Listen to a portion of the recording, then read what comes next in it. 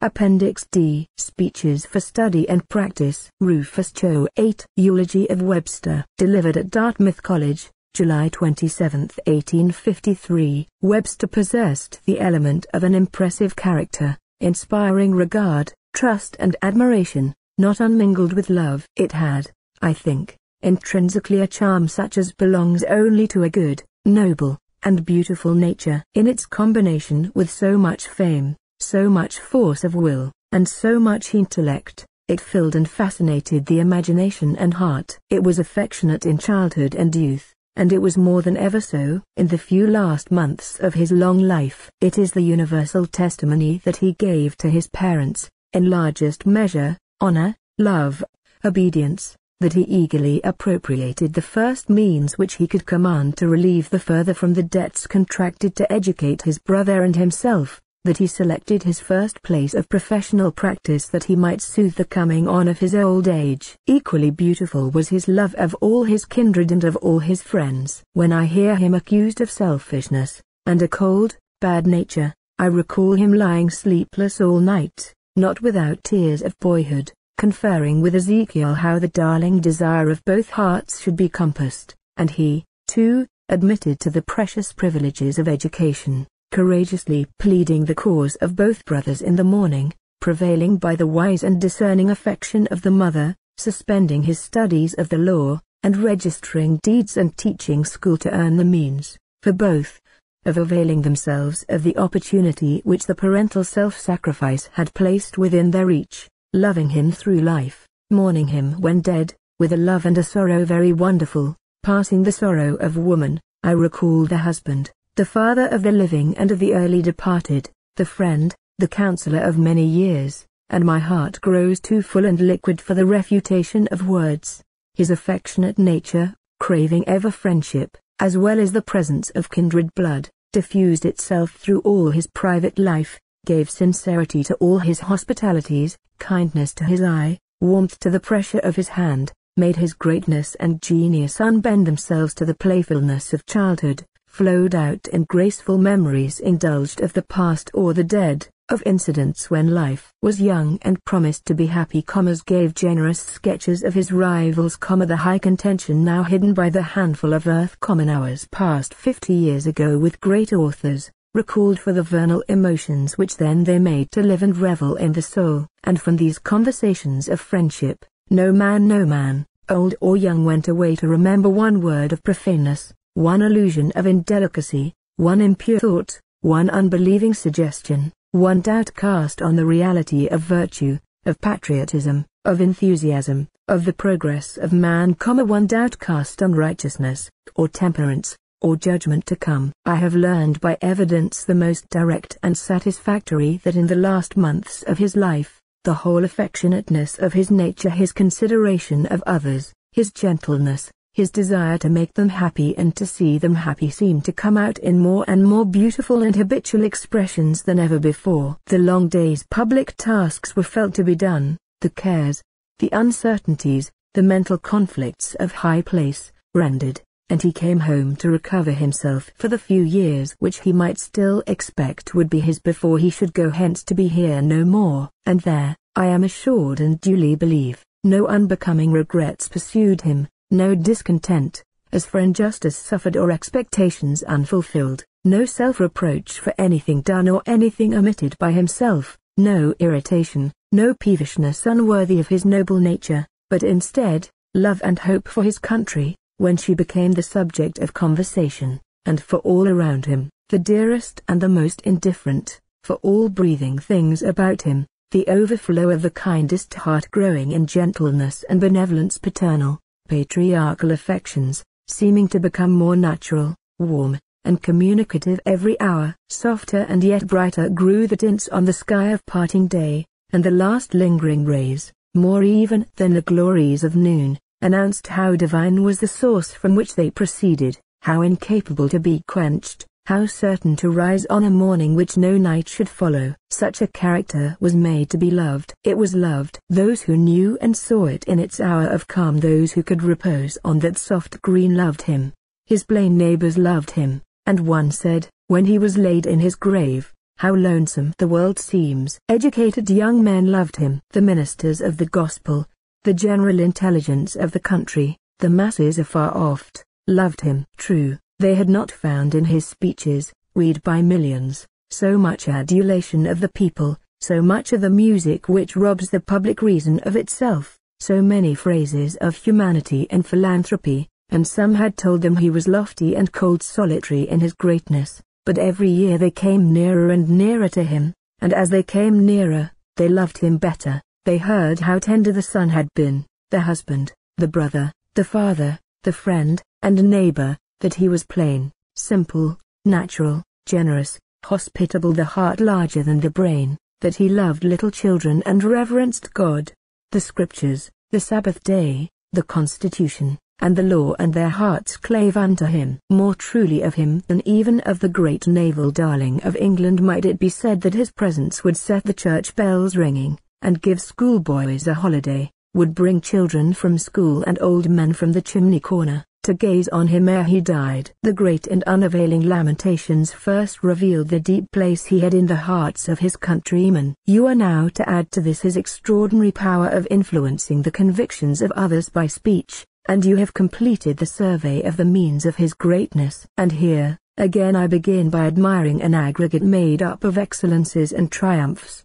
ordinarily deemed incompatible. He spoke with consummate ability to the bench, and yet exactly as, according to every sound canon of taste and ethics, the bench ought to be addressed. He spoke with consummate ability to the jury, and yet exactly as, according to every sound canon, the totally different tribunal ought to be addressed. In the halls of Congress, before the people assembled for political discussion in masses, before audiences smaller and more select, assembled for some solemn commemoration of the past or of the dead, in each of these, again, his speech, of the first form of ability, was exactly adapted, also, to the critical properties of the place. Each achieved, when delivered, the most instant and specific success of eloquence, some of them in a splendid and remarkable degree, and yet, stranger still, when reduced to writing, as they fell from his lips, they compose a body of reading in many volumes, solid, clear, rich, and full of harmony, a classical and permanent political literature. And yet all these modes of his eloquence, exactly adapted each to its stage and its end, were stamped with his image and superscription, identified by characteristics incapable to be counterfeited and impossible to be mistaken. The same high power of reason, intent in every one to explore and display some truth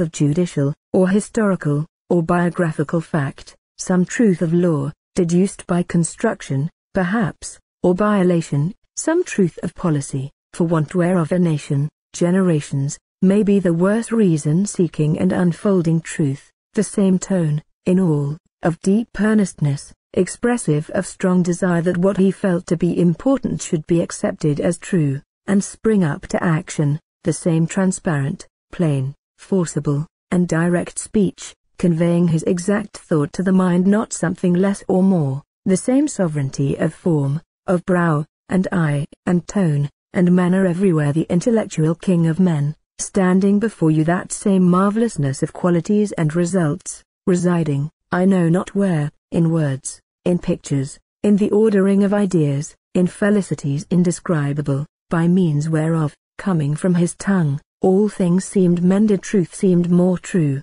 probability more plausible, greatness more grand, goodness more awful, every affection more tender than when coming from other tongues. These are, in all, his eloquence. But sometimes it became individualized and discriminated even from itself, sometimes place and circumstances, great interests at stake, a stage, an audience fitted for the highest historic action, a crisis, personal or national, upon him, stirred the depths of that emotional nature, as the anger of the goddess stirs the sea on which the great epic is beginning. Strong passions themselves kindled to intensity, quickened every faculty to a new life. The stimulated associations of ideas brought all treasures of thought and knowledge within command. The spell, which often held his imagination fast, dissolved, and she arose and gave him to choose of her urn of gold. Earnestness became vehemence, the simple, perspicuous, measured and direct language became a headlong,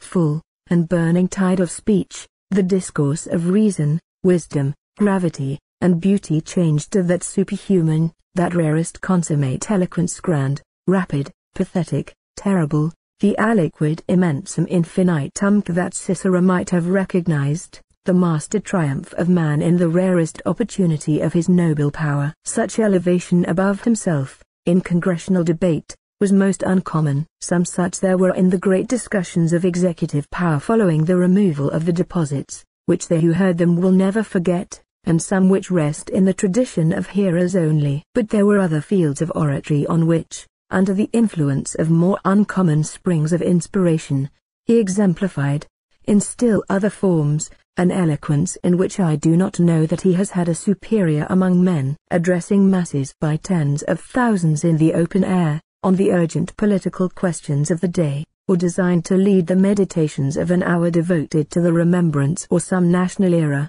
or of some incident marking the progress of the nation, and lifting him up to a view of what is, and what is past, and some indistinct revelation of the glory that lies in the future, or of some great historical name, just borne by the nation to his tomb. We have learned that then and there, at the base of Bunker Hill, before the cornerstone was laid, and again when from the finished column the centuries looked on him, in Faneuil Hall, mourning for those with whose spoken or written eloquence of freedom its arches had so often resounded, on the rock of Plymouth, before the Capitol, of which there shall not be one stone left on another before his memory shall have ceased to live in such scenes, unfettered by the laws of forensic or parliamentary debate, multitudes uncounted lifting up their eyes to him, some great historical scenes of America around, all symbols of her glory and art and power and fortune there, voices of the past, not unheard, shapes beckoning from the future, not unseen sometimes, that mighty intellect, borne upward to a height and kindled to an illumination which we shall see no more, wrought out, as it were, in an instant a picture of vision, warning, prediction, the progress of the nation, the contrasts of its eras, the heroic deaths, the motives to patriotism, the maxims and arts imperial by which the glory has been gathered and may be heightened, wrought out, in an instant, a picture to fade only when all record of our mind shall die. In looking over the public remains of his oratory, it is striking to remark how, even in that most sober and massive understanding and nature, you see gathered and expressed the characteristic sentiments and the passing time of our America. It is the strong old oak which ascends before you, yet our soil, our heaven, are attested in it as perfectly as if it were a flower that could grow in no other climate and in no other hour of the year or day. Let me instance in one thing only. It is a peculiarity of some schools of eloquence that they embody and utter, not merely the individual genius and character of the speaker, but a national consciousness, a national era, a mood, a hope, a dread, a despair in which you listen to the spoken history of the time. There is an eloquence of an expiring nation, such as seems to sadden the glorious speech of Demosthenes, such as breathes grand and gloomy from visions of the prophets of the last days of Israel and Judah, such as gave a spell to the expression of Gratan and of Kossuth, the sweetest, most mournful, most awful of the words which man may utter, or which man may hear, the eloquence of a perishing nation. There is another eloquence, in which the national consciousness of a young or renewed and vast strength, of trust in a dazzling certain and limitless future, an inward glorying in victories yet to be won, sounds out as by voice of clarion, challenging to contest for the highest prize of earth, such as that in which the leader of Israel in its first days holds up to the new nation the land of promise, such as that which in the well-imagined speeches scattered by Livy over the history of the majestic series of victories speaks the Roman consciousness of growing aggrandizement which should subject the world, such as that through which, at the tribunes of her revolution, in the bulletins of her rising soldiers, France told to the world her dream of glory, and of this kind somewhat is ours, cheerful, hopeful, trusting, as befits youth and spring, the eloquence of a state beginning to ascend to the first class of power, eminence, and consideration, and conscious of itself. It is to no purpose that they tell you it is in bad taste, that it partakes of arrogance and vanity, that a true national good breeding would not know, or seem to know, whether the nation is old or young, whether the tides of being are in their flow or ebb, whether these coursers of the sun are sinking slowly to rest, wearied with a journey of 1,000 years, or just bounding from the Orient unbreathed. Higher laws than those of taste determine the consciousness of nations. Higher laws than those of taste determine the general forms of the expression of that consciousness. Let the downward age of America find its orators and poets and artists to erect its spirit, or grace and soothe its dying. Be it ours to go up with Webster to the rock, the monument, the Capitol, and bid the distant generations hail. Until the 7th day of March, 1850, I think it would have been accorded to him by an almost universal acclaim, as general and as expressive of profound and intelligent conviction and of enthusiasm, love, and trust, as ever saluted conspicuous statesmanship, tried by many crises of affairs in a great nation, agitated ever by parties, and wholly free,